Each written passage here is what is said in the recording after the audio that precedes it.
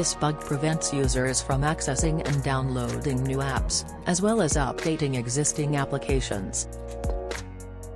First, let's change date and time settings. Right-click on your clock in the lower right corner of the screen, select to adjust date time.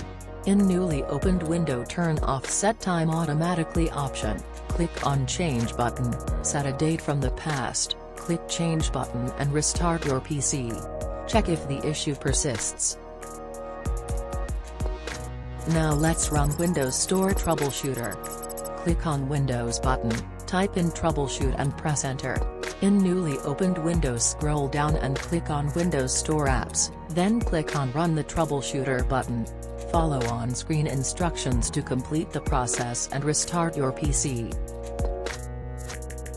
Now let's reinstall Windows Store using PowerShell.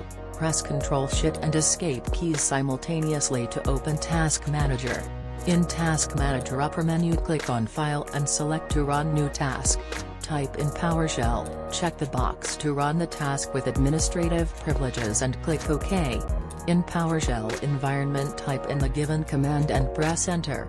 Wait for the process to finish and restart your PC. Now let's reset Windows Store cache. Right-click on Windows button, select Command Prompt Admin.